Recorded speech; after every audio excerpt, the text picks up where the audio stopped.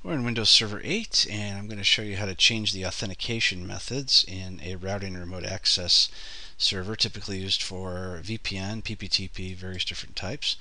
Just open up routing and remote access, right-click on the server, click on the Security tab. From here, under Authentication Provider, click the Authentication Methods. From here, we have various different options. The first one is Extensible Authentication Protocol. This is used when you set up a network access protection server.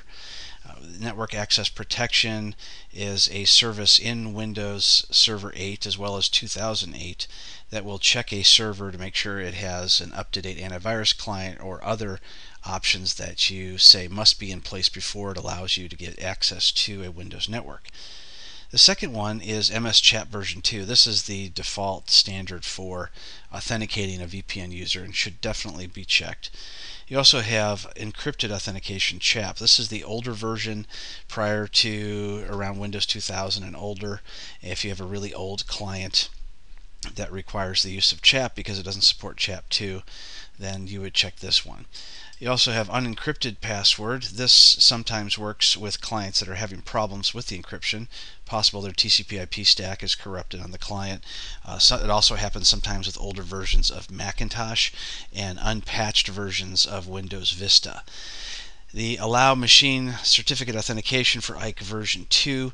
This is for some third-party applications. If you have things such as a SonicWall or a Cisco client on your computer and that's how you want to authenticate, then you would use the Allow Machine Certificate as one of the options. And then unauthenticated access, that's if everything else is not working, then allow remote access systems to connect without authentication.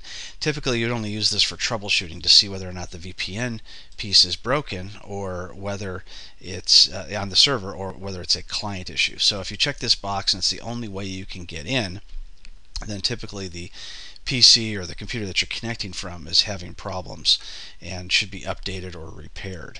If you still can't get in even with authentication turned on, then that typically means that there's something wrong with the server and the server needs to get repaired. When done, you can go ahead and click OK to all those different options and then apply.